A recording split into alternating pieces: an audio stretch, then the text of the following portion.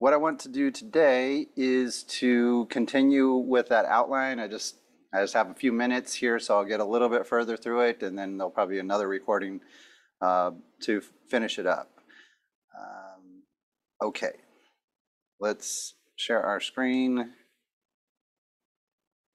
So we left off with Charlemagne, and as I was saying, this is kind of a big legitimization of feudalism, which existed before, but now became more institutionalized and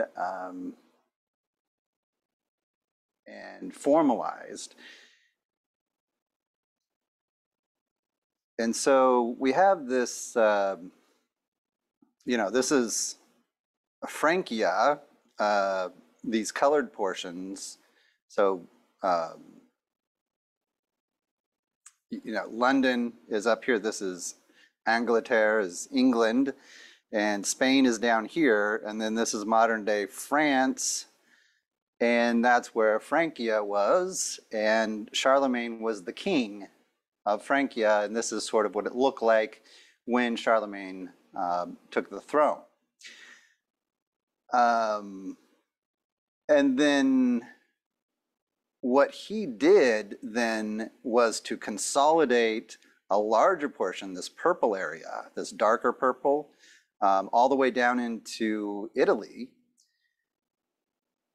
and consolidate all this under the Holy Roman Empire.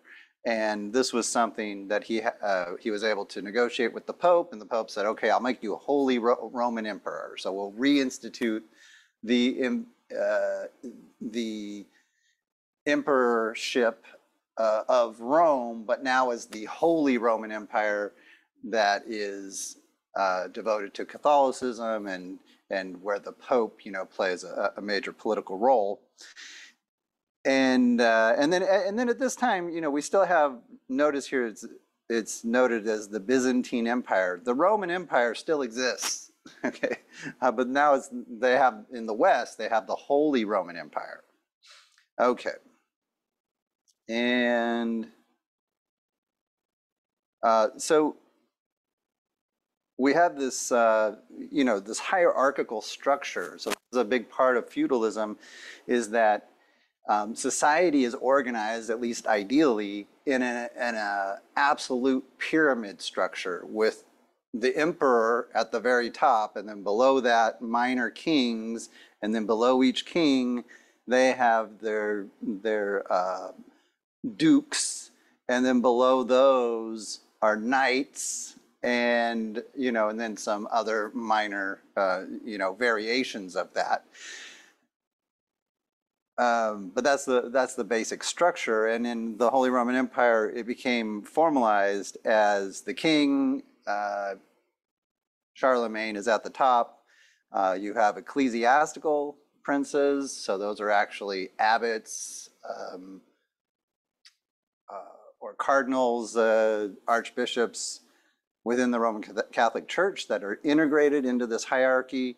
Notice that they're given a high position, at least on paper, right? Technically, they're like the second rung. And this is part of feudalism, is that technically high-ranking members of the Roman Catholic Church are right below the king. In reality, they didn't have that much power, but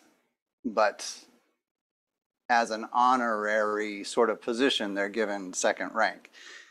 And then you have secular or lay princes below those, counts and barons, and ministerials, vassals of the ministerials. So this, you just get layers upon layers in this pyramid structure. And then we have free knights. And this is how, military service was rewarded and paid for, is knights who were valuable in the military, highly valuable, were given fiefs, were given land that they ruled over, but then they couldn't parcel that out to other people below them. So that was kind of the ground level. And some of these higher ranks might be people who were involved in the military, but they also had hereditary status as aristocracy, and so they're higher up in the hierarchy. Okay.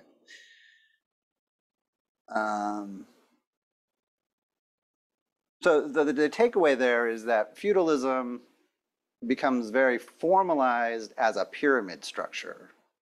And it's a pyramid structure based on holding land. And I'll talk about this a little more later, but at this point, it's a pyramid structure based on holding land. And really, all land is held in the person of the king.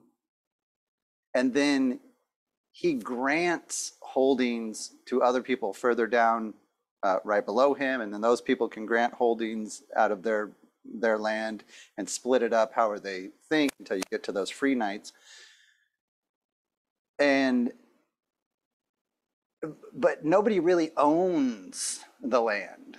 The notion of property as we know it today didn't exist technically within feudalism. Nobody owned the land. The king belonged to the land belonged to the king, but he didn't own it. He couldn't just do whatever he wanted with it, although he had a lot of authority to do whatever he really wanted to it. But in principle, he couldn't do whatever he wanted with it because he was always nurturing the land and the people of the land. And that sort of carried down at each level. So the king could revoke a holding at any time. Unless there's some legal contract that was specified, either holding in perpetuity or a specific time period. Okay, so then right about this time that Charlemagne is getting things organized, the Vikings are raiding various portions of Europe. At first, mostly outside of the Holy Roman Empire. So that's one thing that Charlemagne had going for him in terms of legitimacy, is that he could secure the Holy Roman Empire against the Vikings, who, were very much, like the sort of stereotypical picture of the Vikings. They would raid and pillage. They just show up out of nowhere, out of the sea, and invade an area and just take over very rapidly. Sometimes often they wouldn't hold land. They would just come and raid and then take off. So they're kind of like pirates or raiders. But then eventually they did start to hold land, especially in England. During this Viking Age, a large section of England was held by Viking Danes. They're Danish, and they ran that portion of England like a colony for the Danish king.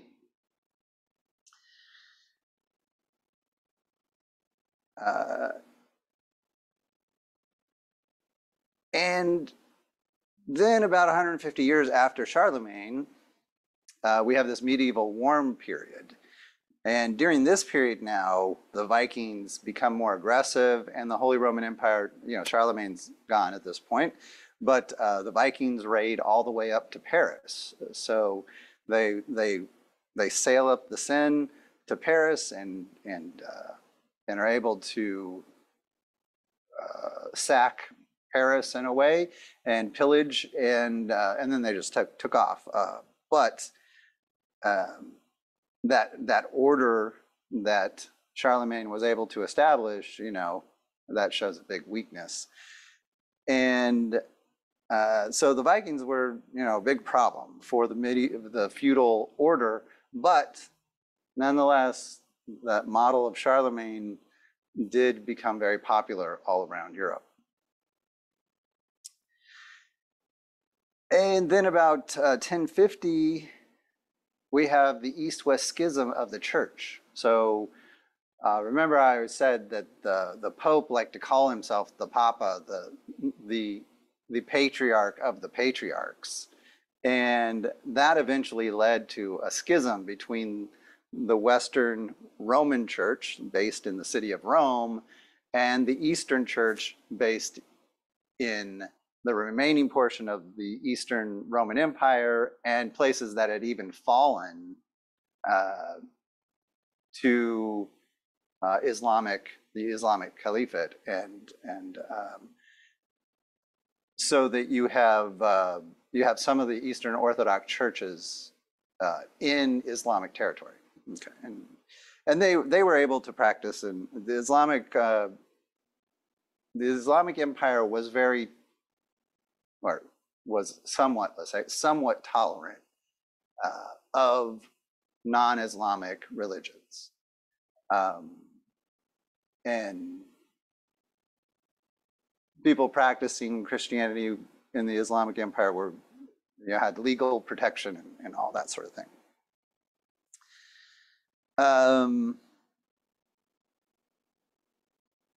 Okay, so the church splits, and right about this, and so from then on, we have Roman Catholicism versus Eastern Orthodoxy.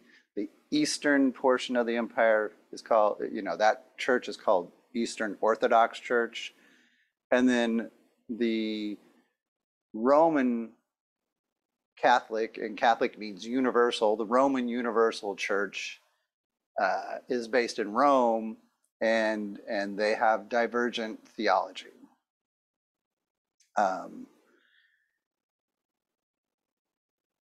In terms of the Arian versus Monousian debate, Roman Catholicism develops the notion of the Trinity, as if anybody's familiar with that, the way that is normally understood in the United States. Whereas in Eastern Orthodoxy, Jesus is seen as more human than the way that Jesus is portrayed in Roman Catholicism. So Roman Catholicism begins to, diverges in this Christology, this person of Jesus, making Jesus more, very close to God, essentially God, but also human. And it's kind of a mystery, as they like to say. In Eastern Orthodoxy, they are a little more ambiguous about the state of the essence of Jesus and whether he's all God or all human. They leave it as a more loose interpretation. So that's one of the big issues that they split on. And, primarily the split was that the Pope, wanted more power. Okay, so he just sectioned off his own portion. And then most of Europe, most of Western Europe, what we consider Western Europe today, was Roman Catholic. Like it just was. Where feudalism existed, it was Roman Catholicism. There was no choice among religions. That's just all, that was religion, that was it. In Eastern Europe and in Russia, and then in these places like Egypt, Eastern Orthodoxy continued on.